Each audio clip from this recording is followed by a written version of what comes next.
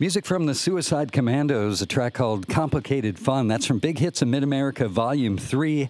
Wax Idols right before that from Discipline and Desire. Sound of a Void was the track. And Courtney Barnett starting off the set, Pedestrian at Best.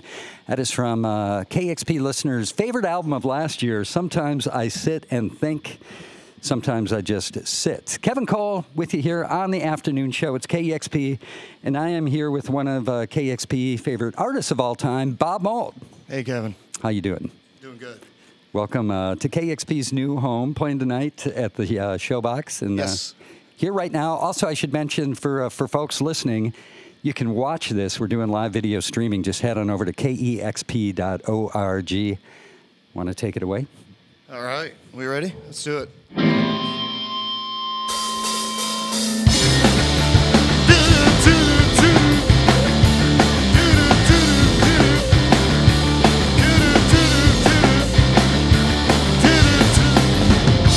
It's your birthday, but we never celebrate.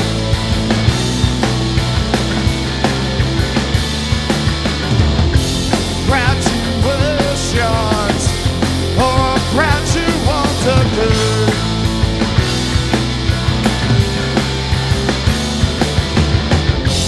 We got married in the hall where our favorite bands would play.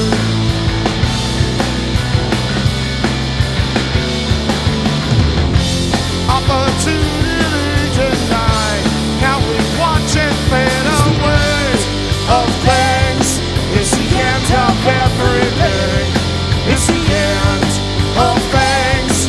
It's the end of everything.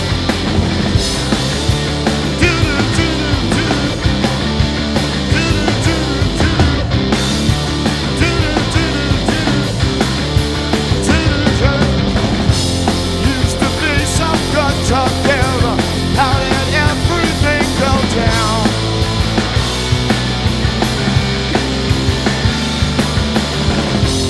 We had window seats to heaven and a fancy room downtown.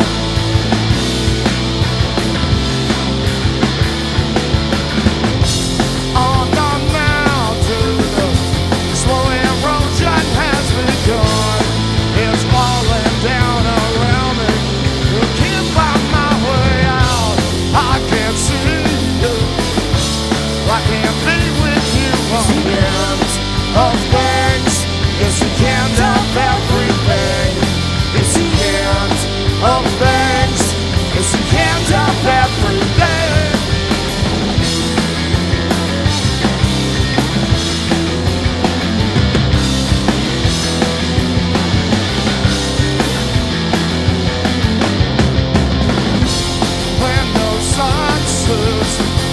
Like I keep you warm at night.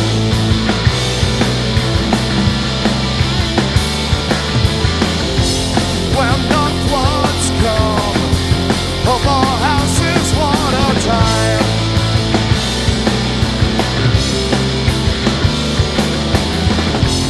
Will the earthquakes shake our cottage to the ground?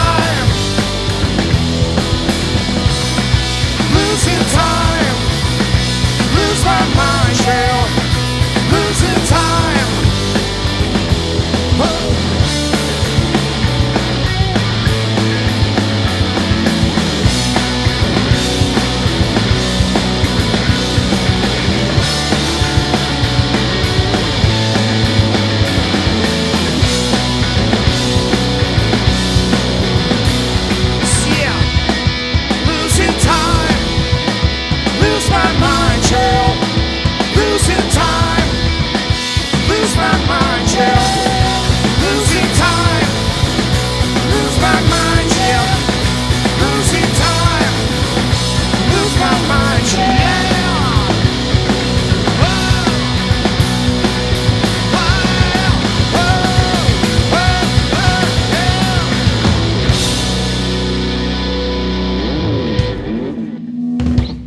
Bob Mould live on the afternoon show. Bob and a fantastic band. Jason Narducci on bass and vocals, and John Worster on drums. It's great to have you guys here. Thank you so much for being here. Good to be back. And just heard two songs. Back because I was here a couple of weeks ago for the grand opening. You were. You played grand opening. That was fantastic. That was great. Thank you for doing that, and thanks to all of you for your longtime support of KEXP and helping build the new home. Oh my gosh, you're too kind. So at grand opening, I mentioned loving the new album in passing. We're just up there on stage for a sec, and how scorching it is, yet how hooky it is. And you commented something to the effect of hiding all the darkness behind the sunshine. Oh, a little bit. It's, the new album, Patch the Sky, is... some people have been describing these last three records as a trilogy now that the third album has appeared. And, to me, I wrote these records in very different circumstances. So, I think for the casual listener, they hear the tone and the feel of the records, and maybe they think, oh, there's three that are sort of the same. But, this record, a lot of darker stories to tell, sort of down stories for the most part. But that's saying a lot. Oh, yeah, it is. You've had some dark stories. Yeah. But I think the good news on it is the melodies are very, very uplifting on this one. And it's weird. It's such a catchy record, but, I'm not sure you want to circulate those stories constantly in your head, so. Yeah, that's been a technique that artists have used for years, right? You think of songs like the Beatles' Help just being a literal cry for help, yet, we just all sing it and... Yeah. Are very happy definitely. doing so. It's always the contrast is good, and sometimes the contrast is turned up a little higher, and I think that's the case with this record. You mentioned kind of being a little nervous about it too. Yep. What did you mean by that? Well, again, with it being such a down record, traditionally when I've written records that are very down in lyrics. I think for the real devoted fans, they love it. But I think for the casual fan or, people that are just coming to the work for the first time, they're like, what's this guy all on about with all this no sunshine kind of thing? So, this one being a little bit darker, I was like, I spent 6 months by myself writing the record. Yeah. And I think sometimes when any artist isolates a little bit and you put yourself in a sort of a real personal space, you're never quite sure how it's going to play out in the field. Was that different for you in terms of how you wrote these songs, or was it just kind of the emotional content that was maybe different or darker? Emotional content was different, as dark, if not darker than most stuff. But, I think the difference is, with Silver Age, a lot of that record was written in a very compact period. Most of it was written December, January of 2011, 2012. Beauty and Ruin, the second of these three records that we made together, was a lot of that was written on the run, I guess. We were touring so hard through 12 and 13. I'd get home and barely have time to get my thoughts together and write some music and hopefully have some words that worked. And this record, again, 6 months of nothing but writing music and words. It's very, very different, very, very different circumstances. So I think as I was saying before, I think the results are very different. Yeah, I was going to ask, kind of bring up the trilogy idea, at least in part because I'm biased. I'm a fan of all your work, but I've seen critics and some folks call the last three records kind of a career resurgence. I think CBS or News or in some major media outlet did a really good interview with you, and was just wondering if you felt that way. Well, I go about my work year in, year out, and I think there are always prevailing trends in music. Sometimes loud guitars are in, sometimes they're out. Sometimes I tour a lot harder and do a lot more of the work that people think that, being visible, and that will have a lot to do with it. I think this time, putting out the autobiography in 2011 and sort of, opening up a little bit to people about my personal life and about my family and, historical things that I didn't really talk about much until then. It sort of lifted a weight off of me. Yeah. And there was certainly a lot of visibility, too, right around that period of time. I know there was that show that the Disney Hall Tribute Show. Yeah. And maybe the Sugar reissues. Yeah, Sugar reissues, work with the Foo Fighters. So I think, I think there was a little bit brighter light on me at the time. And so I guess that's where the beginning, that would maybe help, be a contributing factor to this resurgence that people are talking about, but trust me, I do my work every day, so it's I don't get to choose when it's popular and when it's not. Yeah, and certainly congratulations too. It's been received really well, and for what it's worth nowadays, like a #1 album. Yeah, #1 vinyl album in the U.S. for 1 week. That's like a real milestone for me, being a vinyl fan. growing up on jukebox 7 inches when I was a kid, and my 2 albums a year I could buy at the drugstore. And so that meant a lot. In this day and age, I think the fact that people are coming back to vinyl and that people supported the record so strongly right out of the gate, it was definitely a milestone for me. What was that first album you bought at the drugstore? That would have been Revolver, probably. Wow. Back in '66. Good one. On these last 3 records, you've had this incredible band, too. Yeah.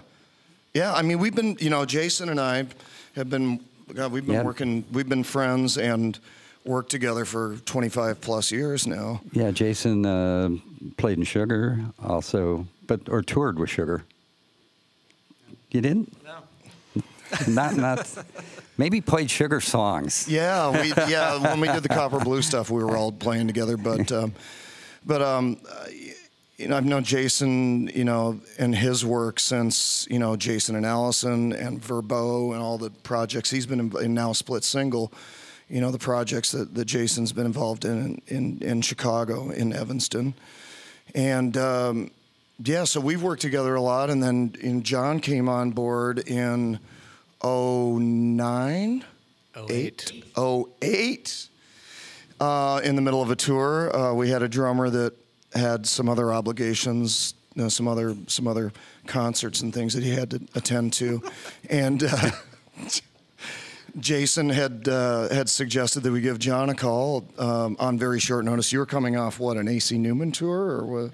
Mountain Goats tour. John does Mountain Goats, Superchunk, AC Newman, many Sharpling and Worcester, many things, and luckily John was pretty familiar with most of the songs that were in the set at the time, so we just got right did a sound check together in San Diego, and he's been here ever since. Well, it sounds fantastic. Absolutely great. It's really a pleasure to play with these guys. It's quite a. It is. I've been telling people this is the best band that I've ever been in, and some people find that very blasphemous because they have an attachment to the '80s, but trust me, it's the best band I've ever played. That's awesome. And playing tonight at Showbox at the Market, tomorrow night at the Wonder Ballroom in Portland, doing a little West Coast thing here. Mm-hmm. So I need to ask, our Minnesota roots run deep, and we both spent a lot of time in the Twin Cities. You started Husker Du there in '79 while going to McAllister. That's about the time I started working at First Avenue, which was Uncle Sam's, and spent 14 years there. We kind of grew up there. Yes, we did. It's certainly like family from that era, and First Ave, just a remarkable place during that time that a lot of bands like, Husker Du, The Replacements, and Prince got their, starts. And, man, you guys played First Avenue the day after Prince passed away. Yeah. We started the tour on April 20th. It was a Wednesday in Madison. Played a show there, and then had an off day to drive up to Minneapolis and relax before the weekend shows. And we were about an hour outside of Minneapolis on I-94, and John was the first one to pick up cell service. Yeah, because it's a little spotty in northwest Wisconsin. But John said Prince died. So like, what? and then we got within range and we put on, one of the local radio stations, and they were confirming this. They had some people, on site confirming what had happened. It was pretty shocking, and, we're driving into town, we're staying a block and a half from the club, and, in my mind, I'm already, sort of imagining what kind of, sadness and chaos and celebrations await us. And yeah, how to respond to something like that. That's such a shocker. Well, it's just unbelievable. Yeah. The whole thing was unbelievable. And, immediately, my phone was on fire, with media people and stuff. So I just, got to my room and sort of spent a minute and, just wrote some words, just a reminiscence of what Minneapolis was like. And, my fleeting, encounters with Prince, which were very few and far between. And, just tried to frame what his music meant to everybody in the Twin Cities. And, and then Friday and Saturday, of course, the two shows at First Ave. And for people who didn't know, that was where Purple Rain was filmed. And that's where right. you DJ'd all the time. And that's where I got drunk all the time. And that's where all of us lived, like you said. And it, to go back to that room, it was great. A lot of people were asking, are you nervous? Are you this or you that? I'm like, well, no. I mean, this is my home. I grew up on this stage. Of course, this is a very somber occasion, but music is what heals us, right? Mm-hmm. So, yeah, I was out of the country, had a similar experience. My phone was just blowing up and couldn't believe it, and just wanted, one, to be back here at KEXP and be on the air in a moment like that. And then, two, right after that, just wanted to go to Minneapolis ASAP and just be at First Ave for some reason, just being in a community with, fellow music lovers and, fans of Prince would have been a very profound experience. And the impact that he had on the Twin Cities was, just incredibly profound. What was it like just being in Minneapolis those days, those 2 days, and just being on the street and being in front of the club? I mean, there were thousands of people congregating. well, yeah, Thursday when the news broke, the I don't know if it was the club or the city or both, blocked off the entire block out front between Hennepin and First Avenue North on 7th Street. And there's tens of thousands of people out all night, celebrating and music playing and people singing. There was a house band and people were getting up and singing, Prince songs, and everything was purple. Friday when I woke up, everything was purple. Yeah. Went to Glam Doll Donuts. All the donuts were purple. It's The Walgreens was purple. The Walgreens was purple. Everything was, so it was amazing, and nonstop news, TV and radio, and it's always a lot to consider when a local legend or an international legend such as Prince passes, and and then sort of negotiating the club that day and the sound check and the hordes of foreign reporters. Who are you? Who? And just trying to keep my head down and do my work. Yeah, and you guys did do a Prince cover that night. We did. It was funny. We did When You Were Mine, and I'm not the best at remembering all the words to songs. Fortunately, our tour manager knew the words, and it was funny because the Suicide Commandos, who you played right before we came on, supported us on those shows. They and also a young band called Fury Things, and it turns out, we were sort of trying to hush the whole thing. We didn't rehearse it. We were going to sneak it in the middle of one of my songs, which is the same tempo and key. And then we got a note, Commandos are working on that. We're like, oh no. So, but all's well that ends well. Both bands got together on stage and played it together. So that was, that worked out really well. Yeah, it must have been. I think it took people a while to recognize it because, it didn't have that, that lilt. Yeah, that total bounce. Probably had some heavy guitars. It's a little more pummeling, yeah. Well, a sweet moment. Bob Mould and band live on the afternoon show here, KEXP, playing tonight at Showbox. Thanks for sharing that those memories of that moment. Of course. The new album, absolutely fantastic. Patch the Sky, and want to play a couple more songs?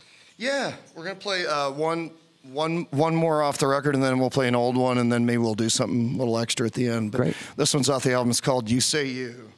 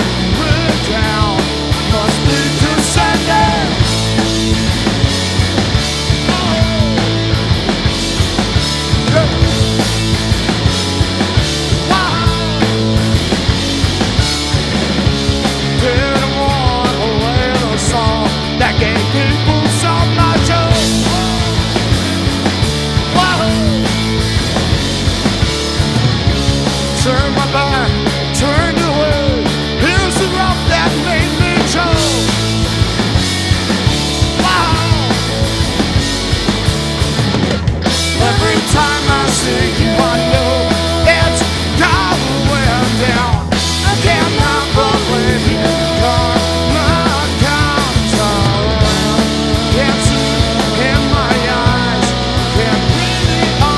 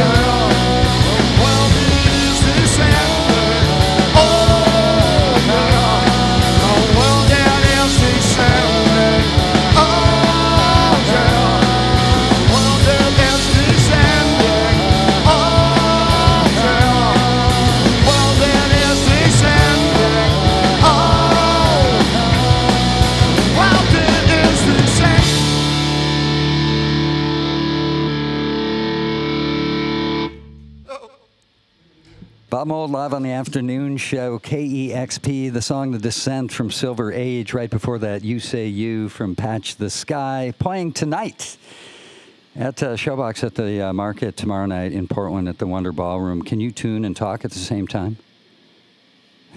That's fun stuff. I'm tuning. Check in with Jason. Jason. So I noticed this week there's a string of West Coast tours or shows. Portland tomorrow night, then down in LA, back up to San Francisco, and then what? And then we go home. We go home for a little while. Yeah. We go home and then get a little break, and then I'm sure there'll be more stuff. Yeah, so summer's gonna be quiet, and then hopefully some more stuff in the fall and winter, and hopefully some stuff in the spring as well. Yeah. But yeah, I mean the response has been great. The shows have been wonderful. The crowds have been amazing.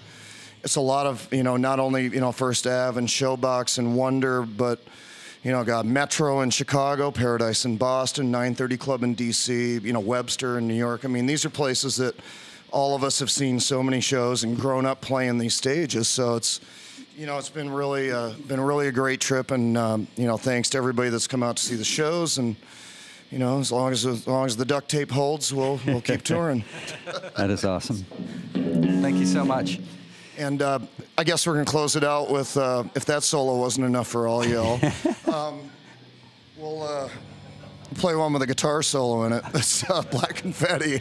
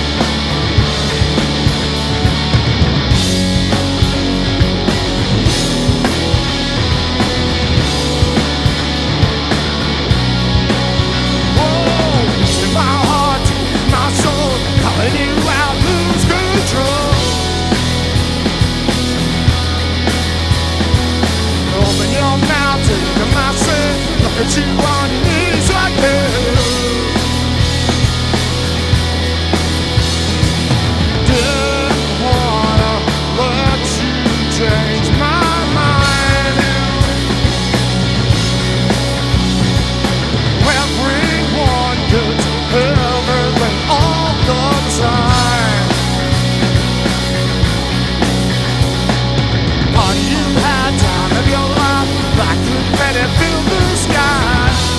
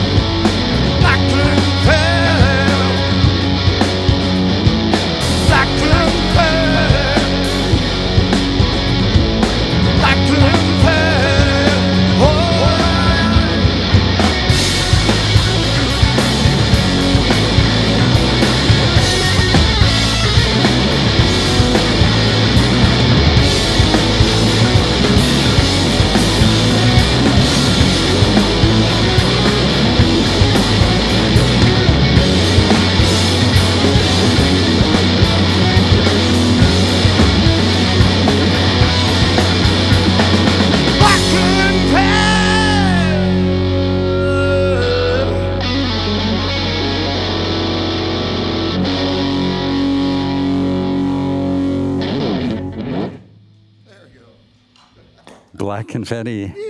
Bob Mould live on the afternoon show. That song on Patch to the Sky. Bob Mould playing tonight at Showbox at the Market, the Wonder Ballroom tomorrow night down on the West Coast. And man, thank you so much again, and congrats on the new album.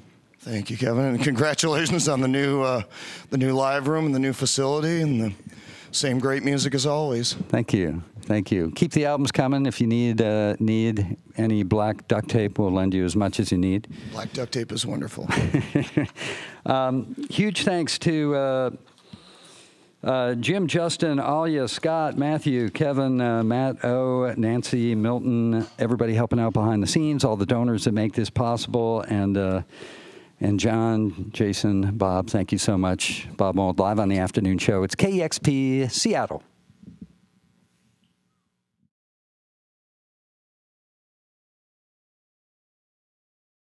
Discover new music at listener-powered KEXP.org.